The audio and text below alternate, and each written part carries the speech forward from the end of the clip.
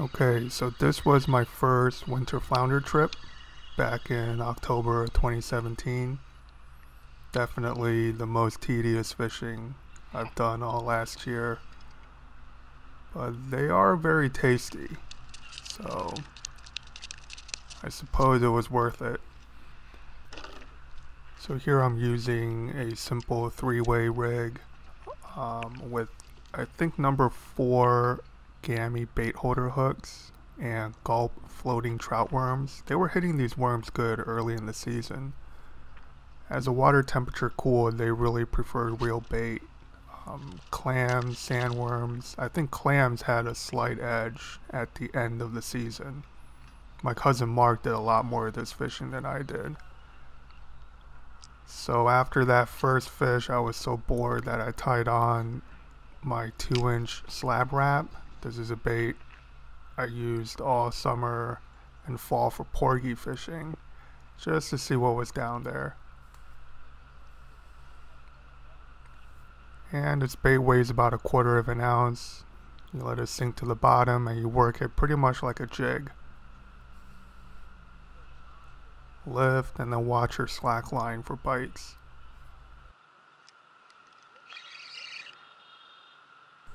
Alright, so while I'm reeling in this fish, let me know in the comment section below what your first saltwater species will be in 2018. My cousin seems to think that we're going to be hitting winter flounder come April when the season opens, but God, I rather do almost any other kind of fishing, to be perfectly honest. They're very tasty, but man,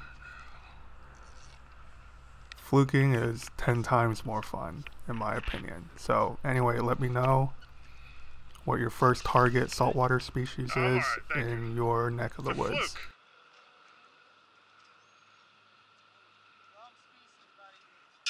Well, I'm using a little rip and wrap. I thought I'd be catching maybe some sundials. There were reports of hickory shad. But yeah, no, this was pretty nice surprise. And I would have kept fishing for fluke, except I didn't have a keeper yet, so. Yo, check that out. Look how he's hooked. Yeah, I don't think he was too impressed.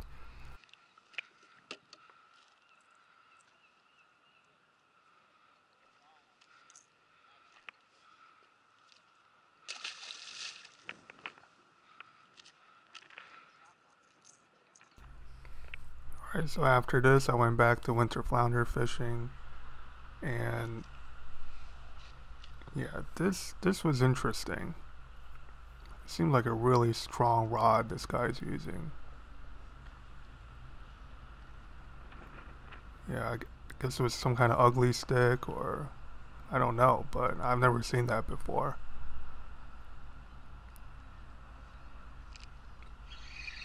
And there's my first keeper winter flounder in decades, really.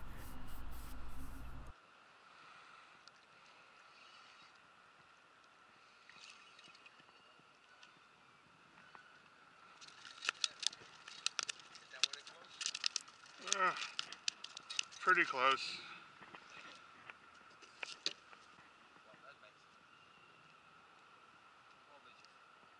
You got a measuring bar? Thank you. That nice gentleman is Harry. My cousin fished with him quite a bit. Oh yeah. And yeah, very nice set of people on this bulkhead. What's sitting down there? So apparently the DEC is on a stakeout mission. It's a good thing in my opinion. We need more of that.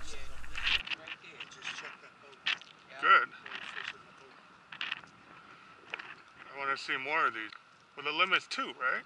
Yeah. 2 at 12 inches? Yeah. Alright. So I didn't have a bucket of water. I just bled it out in a plastic bag. Just bulkhead fishing. That's a fat. Look at that. Yeah, dude. Look, just grab it, pinch it by the shoulders. Wow. It's just fat everywhere. Look at that. Film it. Yeah, that's thick, man. It's a thick fish. It's thicker than the fluke. Alright, so we're doing a pretty classic pan-fry flounder dish. And I did attempt to cut the scales off this flounder like I did with fluke. You can see it in one of my previous videos. That didn't work out so well.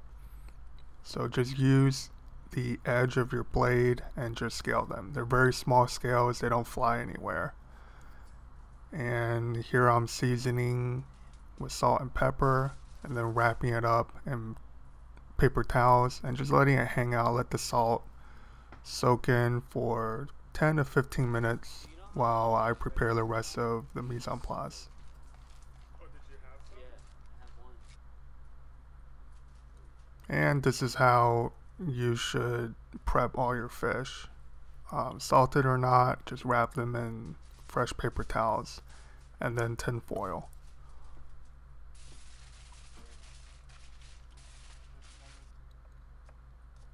Alright, so the mirepoix is very simple. It's white part scallion. I added some shallots, ginger, and lots of very roughly chopped garlic. And then finally the green part of the scallion for garnish. And now we're dusting the fish in cornstarch. You want to coat the fins, everything should be crispy, but then you want to try to get rid of all the excess cornstarch. You don't want a thick layer. Alright, just a very thin dusting. So here we're using grapeseed oil. You can use canola. And once the oil is hot, just give it a quick test. Alright, it's bubbling. Gently lower the fish in away from you. And now it's just a game of tilting the pan and sliding the fish to the edges of the pan to make sure that it's being cooked through.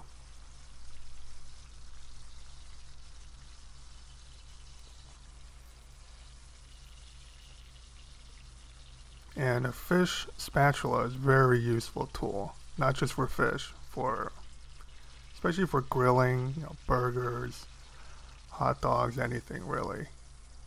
Alright, so now you go flip the fish, again very gentle, don't plop the fish down. And there you can see where I cut the scales away. We got a little bit more color than I wanted. So next time just scale the whole fish. Alright, so now we just rest it on dry paper towels, let it drain. And then we can start on this basic pan sauce. So again, a touch of grapeseed oil or any neutral oil, not extra virgin olive oil. Your mirepoix goes in, a pinch of salt, pinch of pepper, and just kind of sweat these down.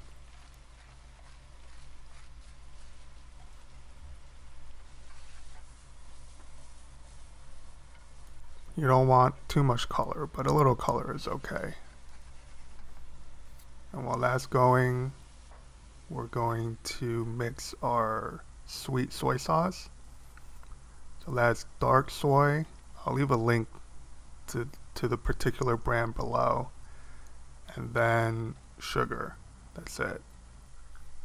The measurement's not that important. If I had to guess, it's probably equal parts sugar to dark soy. Basically, you're making a saturated syrup with the soy sauce. And once you can't dissolve any more sugar into that solution, you're done. Just don't pour the sugar crystals in the pan. And the sauce is ready. We're going to glaze with just a couple tablespoons at most of rice wine. You can use sake. And the alcohol, like most dishes, most techniques, you have to cook it out. So give that a couple minutes. make sure the raw alcohol taste is cooked off, and then you can add your sauce. Here I'm just getting the flounder ready on the plate, because once the sauce is reduced by maybe 10-20%, you want to sauce your fish right away. And this is all part of mise en place. It just means having everything in its place. You're not, you know, if the sauce is ready but your fish is not, and you have to go, yeah, that's not the right way. Here I'm just giving it a quick taste, and we're not thickening the sauce. The sauce has enough sugar, and we're reducing it just by a touch. So this is not a thick, gloopy, cornstarch, slurry kind of sauce. And that's it.